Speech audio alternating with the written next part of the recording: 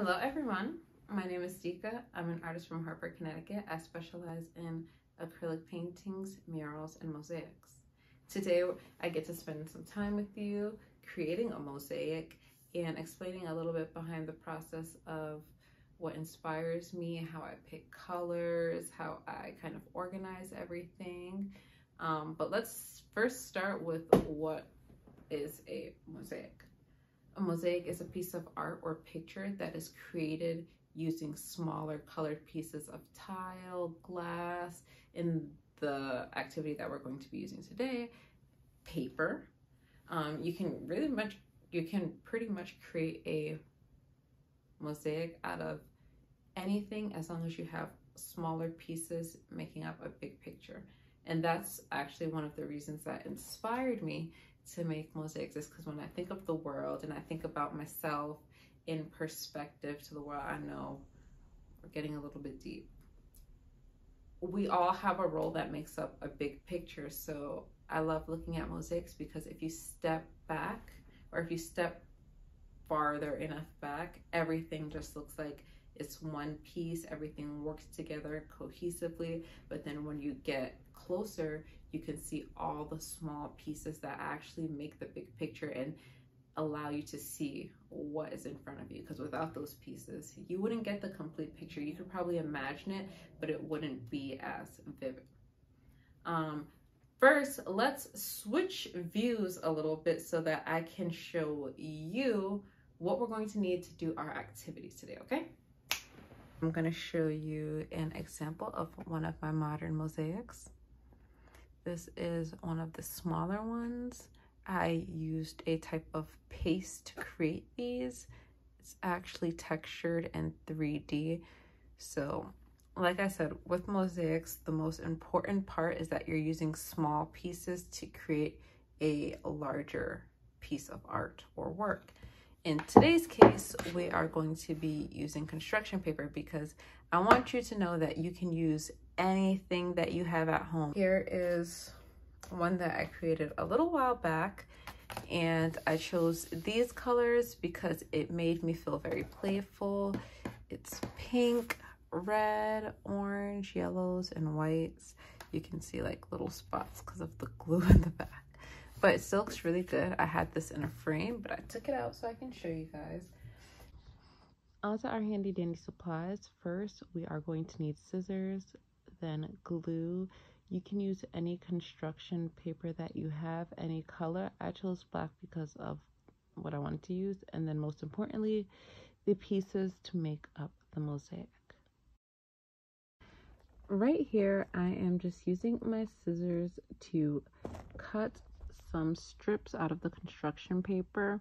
It doesn't have to be perfect because with mosaics, you kind of want every piece to be different, especially the way that I do them. I want them to look organic. I want it to look as if I kind of just cut it. I just found these pieces and like they're all just scraps.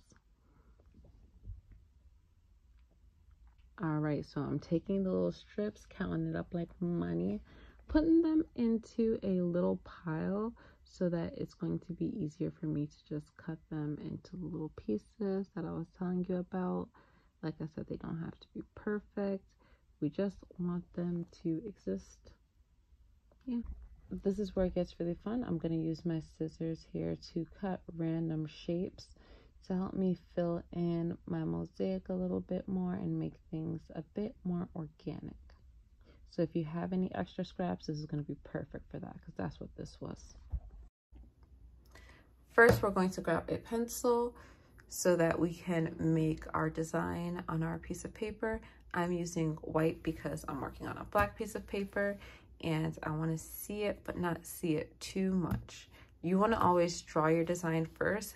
That way you can go ahead and find your pieces that you want to fit in to the space that you have. And the only way you're really going to know what space you have is if you design it first. So I'm going to go ahead and I want to do the peace symbol.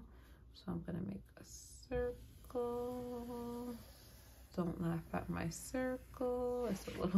It's a little bit wonky. That's okay, because none of my shapes that I'm going to be using here are perfectly like cut. Oops. And then I'm gonna go down the center, draw that line, draw this line. With mosaics, you can get as complex or as simple as you want. This one is going to just show you the basics, how to get started. A great way of picking colors for your mosaic is choosing colors that you think work well together or that remind you of something. Like if I chose just reds and oranges and yellows, this would probably give me something that's going to be reminiscent of fire. Something warm reminds me of summer. Or if I chose blues and greens,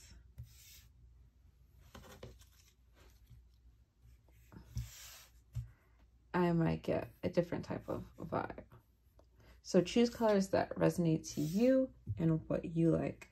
I have very basic colors. So typically if I'm doing a mosaic, I'll have different shades of green or different shades of blue. If you have multiple shades, that is great. Incorporate it, because you can do mixtures of light greens, light blues, different types of pink. I am using what I have. So I'm going to start. Oh, takes a little second to get the glue open. I'm going to just use my glue stick and make a line going right down the center. And I did it so crazy because this glue is going to dry pretty clear. I think I'm going to do my peace symbol on all the white lines. I'm going to make those green. So I'm just taking my finger, sticking them down, searching through and finding the green pieces. They don't all have to be the exact same. I like it when there's a little bit of variation, when some things are smaller. Everything will stick to you. It's okay. It gets a little bit messy.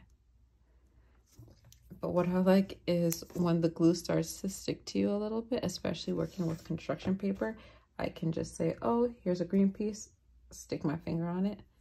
And it kind of helps me pick it up like tweezers.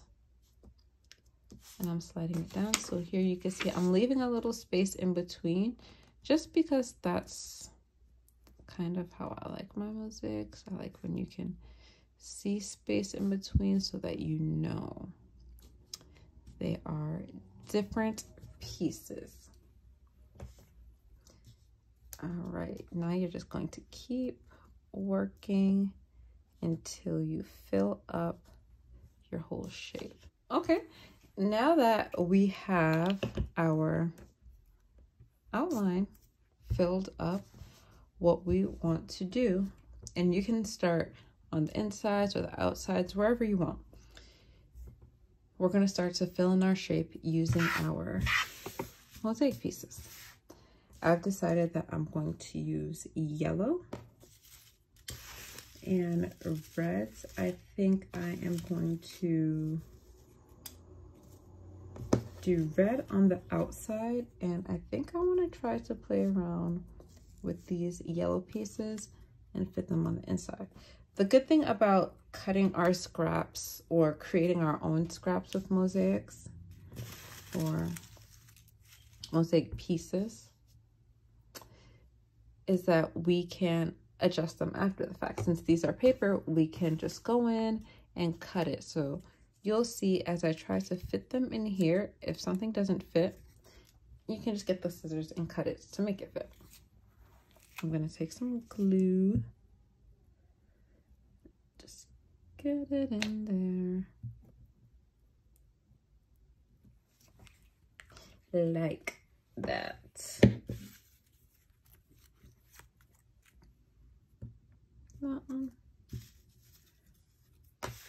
I'm just going through my yellow pieces, picking them out. I'm going to use some of the bigger ones, so some of the weird shapes that we have. I'm just going to take those and set them to the side.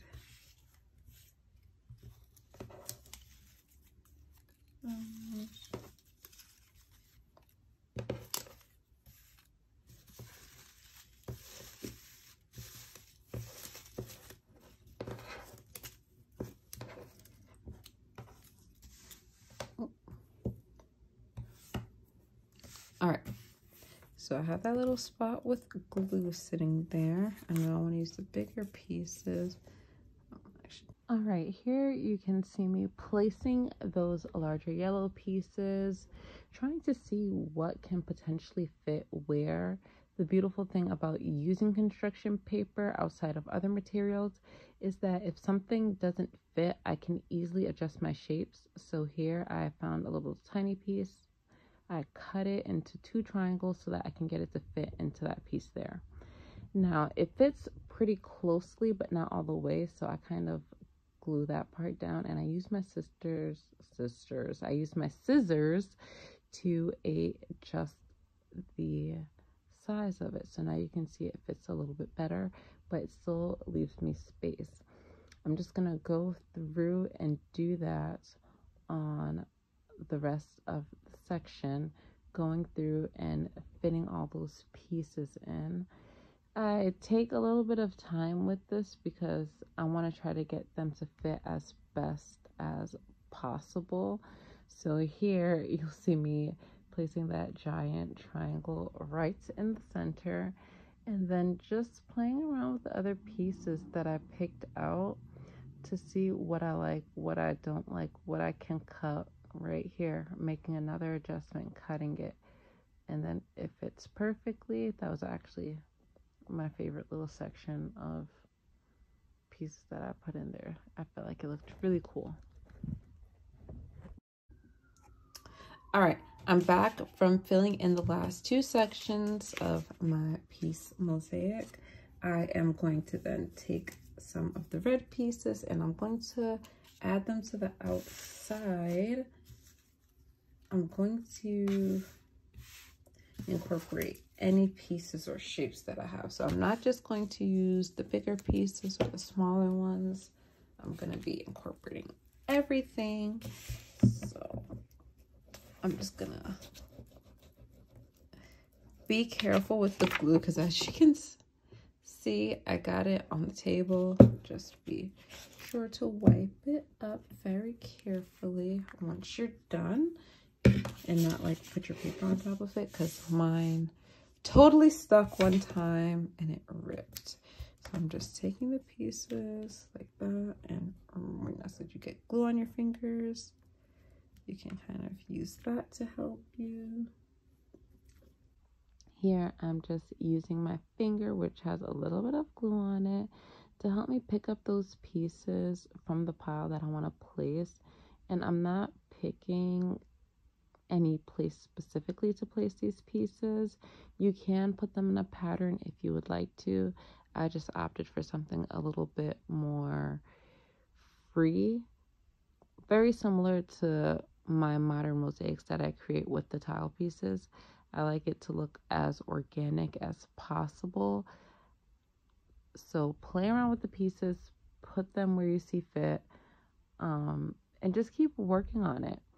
It takes a little bit of time. Don't get discouraged. It's very easy to get discouraged, especially like if you get other color pieces, but I promise you, just keep going. Right now, I am going to show you the final result of what I came up with.